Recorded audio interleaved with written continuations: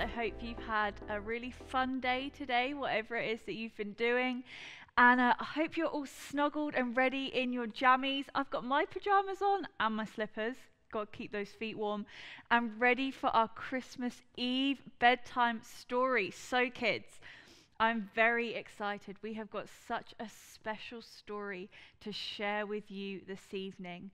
And so why don't you get yourselves ready, and maybe you need a blanket, or you need a little hot chocolate treat on Christmas Eve. As it's Christmas Eve, I'm sure your parents will let you, so we can get ready to read this story together and hear about why we celebrate Christmas and what it is all about for us. So I've got our special book here, so why don't you make sure you're ready as I open it up, and shall we see what it's called? So it says The Night Before Christmas, written by Emily Parker and illustrated by Julia O'Neill, who, if you don't know kids, is my mum. So this is a mother-daughter combo to bring you your Christmas Eve bedtime story. So make sure you're comfortable and ready to enjoy this. Here we are, and you have to look at the beautiful pictures my mum has done. And also, as we're reading, I need you to see if you can spot the star on every page. So as we're doing this, why don't you make sure and get close to the telly if you need to as well, to see if you can find the star that is on every page. Golden star like this.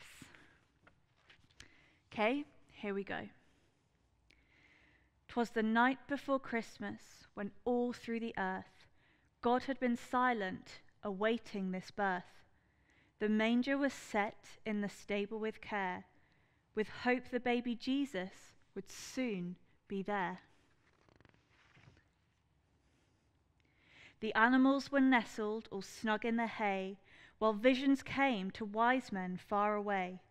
And Mary the mum and Joseph the dad sat waiting, as the stars began to show and the daylight was fading.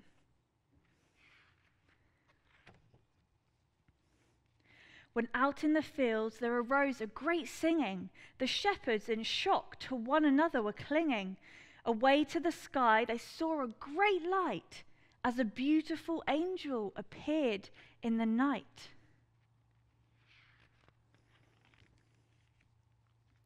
Do not be afraid, I bring you good news. Today a Saviour has been born, a Messiah for you. The angel's message was good news indeed.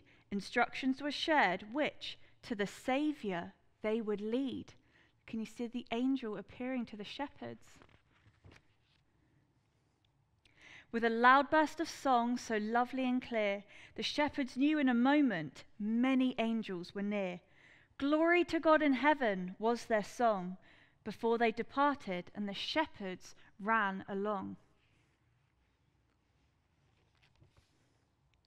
Now shepherd, now herdsman, now poor man and friend, to Bethlehem we must go and to the Saviour attend. To the place where a baby is held in a stall, we'll dash away, dash away, dash away all. Here they are, off to Bethlehem they go to find the baby Jesus. And then, in a twinkling, there arose a great star, rising above a stable, seen from afar.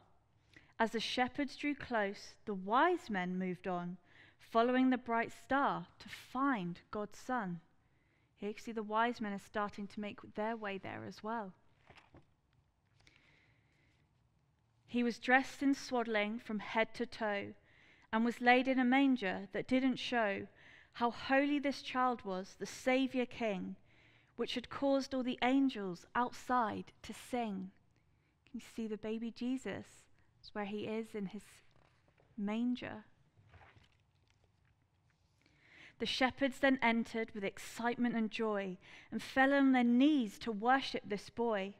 As soon as they'd seen him, they left with hearts full, and spread the good news to one and all. The wise men then arrived at the stable door, their riches in contrast to this sight so poor. On seeing the baby, they bowed down on their knees and presented their gifts for the family to see.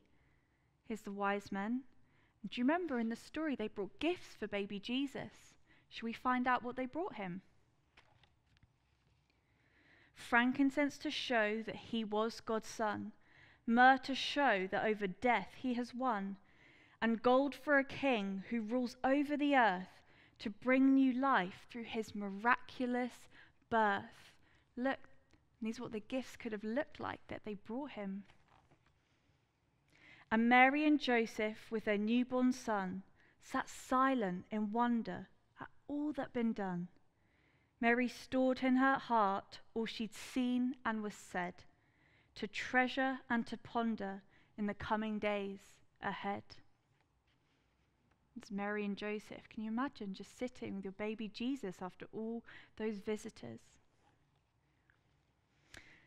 So let's all be thankful for this baby's birth, when Jesus, our Saviour, came to this earth. Now we can exclaim with voices so bright, Merry Christmas to all, and to all a good night. And Merry Christmas to all of you as well.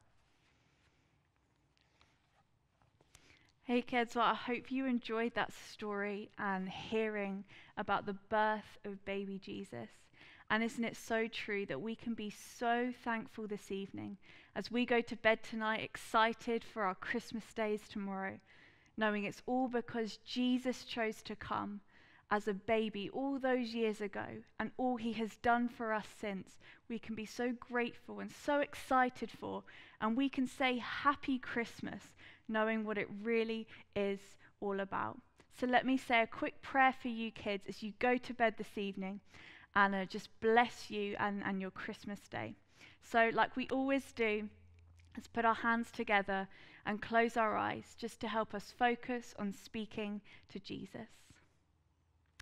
Dear Jesus, I thank you for every child watching, and I pray that they would know how much it is that you love them. And I pray that they would know your joy and your peace and excitement over their Christmas time. Jesus, I pray that even if it looks different for them this year, that they would still have such a joyful time, and they would truly, truly know the meaning of Christmas and be so grateful that they know who you are, Jesus Christ, their Saviour, who came as a baby all those years ago. Amen. Hey kids, well, Merry Christmas, and I hope you truly have a wonderful Christmas day.